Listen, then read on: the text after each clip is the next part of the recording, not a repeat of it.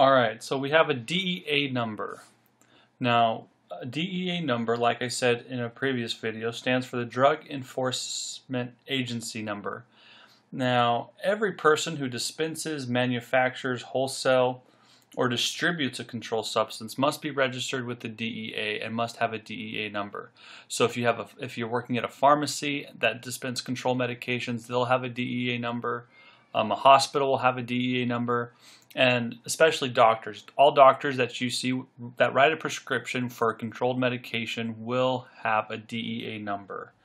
And the DEA number, as you can see right here, is a mixture of 2 letters. They're always going to have 2 letters and then 7 numbers.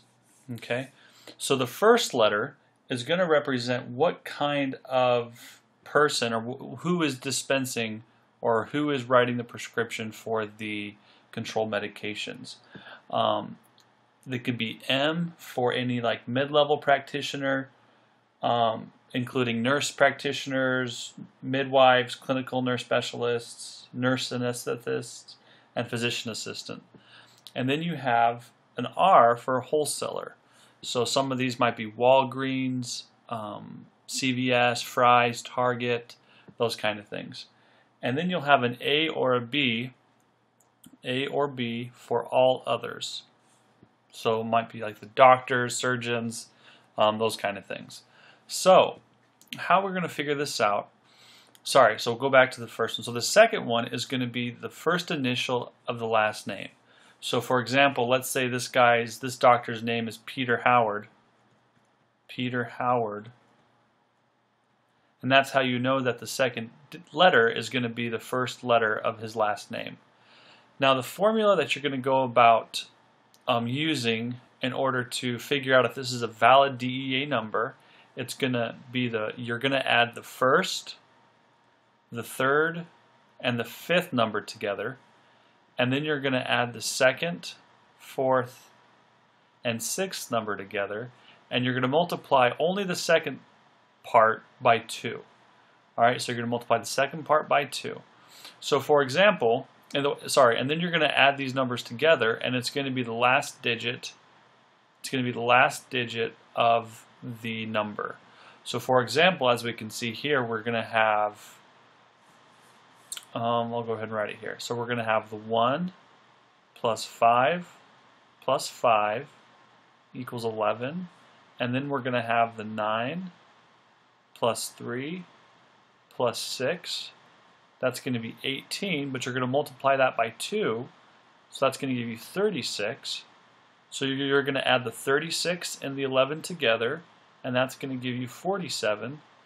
And the last digit right there, you can see, is a 7, and this number is a 7, so therefore you know that this right here is a valid DEA number. And a lot of times you're going to have the system do it or the computer do it if you're working at a computer, but it is important to know this because this will definitely be on the pharmacy technician test. So here is another example. So the M is going to be a mid-level practitioner. And then the S is going to be what? What do you think the S is going to be? You're right, it's going to be the first initial of the last name. So let's just say this person's last name is Smith. Okay, so the S, that's where the S comes from.